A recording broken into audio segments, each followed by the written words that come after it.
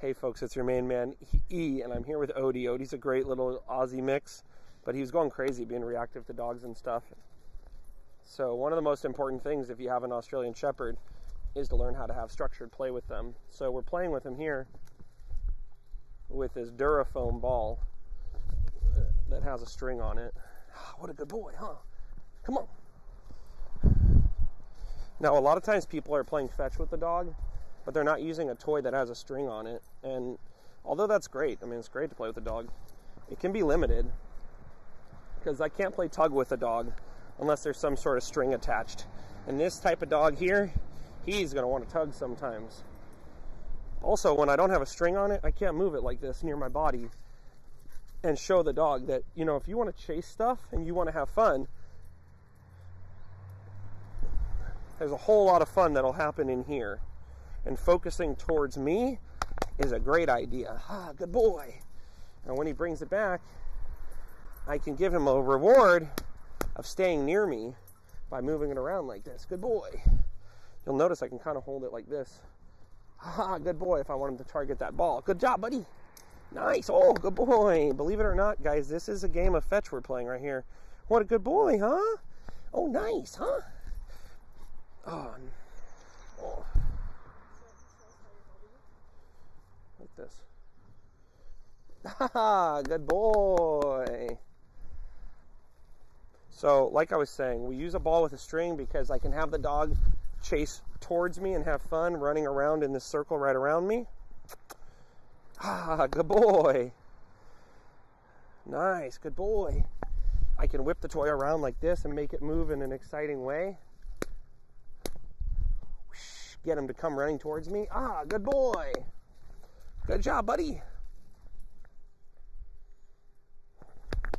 Good boy, Bubby. Ah, nice. I'm going to get that toy. Give me that. I got that. And then I can play tug with him too, guys. The long throws are fine, but the problem when you only do long throws is you have a dog that's getting very conditioned to chase things, 30, 40 feet away from us, instead of being conditioned to really focus on us and being a lot more concerned with what we're doing than what's happening 30 feet away from us. And I think that's part of what was happening with this guy. Nice. And look at how much more into the game he is now that he can tug. Nice. Oh, that's fun, huh, buddy?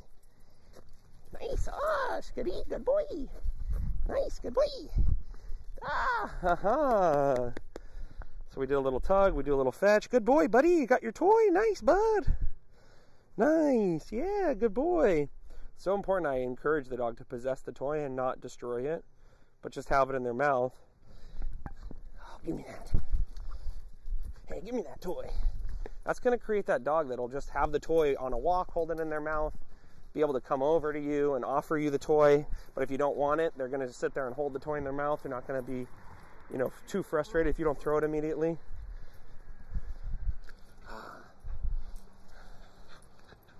I do want to provide him the opportunity to get a good grip on this toy.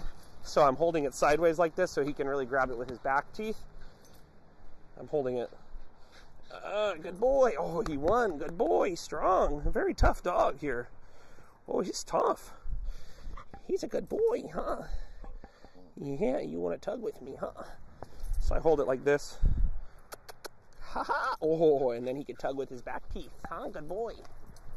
Nice. Nice. Nice. Whoa. Whoa.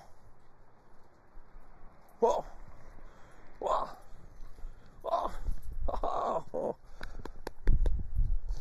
Good little boy. Good little man. And we'll do just a little bit of work for a second with him. Out. Sit. Okay. Nice.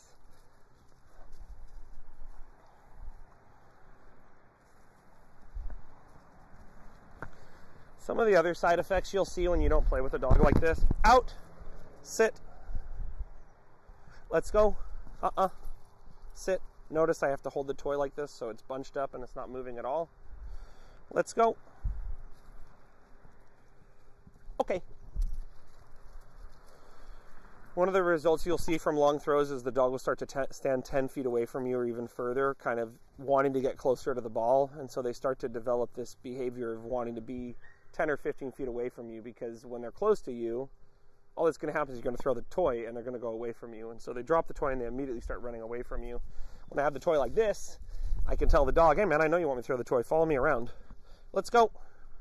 Let's go. Good. Good. Good. Good. Sit.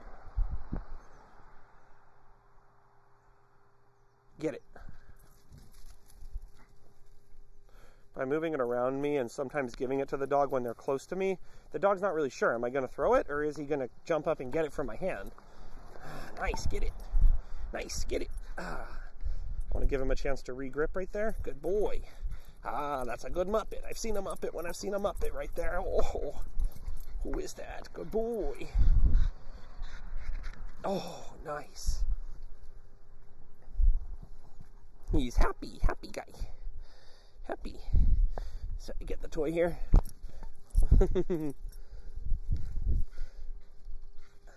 I just hold it still here. Out. Sit. Good. Let's go. Good. Good. Good. Good.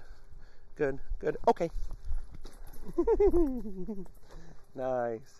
That's also how I create that focus of look up at me. It's so much easier to tell the dog, look up at me. Out. Okay. Okay. Look up at me and you will jump up towards me to get the reward, versus look up at me and then I'm going to throw the toy way over there. So think about the direction you throw the toy and the direction that the dog is getting the reward. It determines how the dog behaves. Out. Sit. Let's go. Good. Good. Good. Good. Good. Good. Good. Good. Good. Good. Okay. Okay.